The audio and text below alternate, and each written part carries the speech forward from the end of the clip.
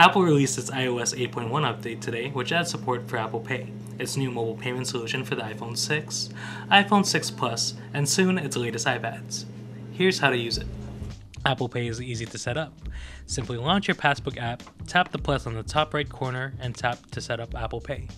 From there, you can choose to use a credit card on file with your Apple ID, or add another credit or debit card from another bank.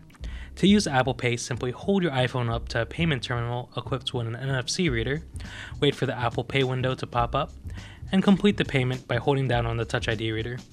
From there, your purchase is complete and shows up on your iPhone. Download iOS 8.1 through your iPhone's software update feature or connect your device to iTunes. So that's Apple Pay.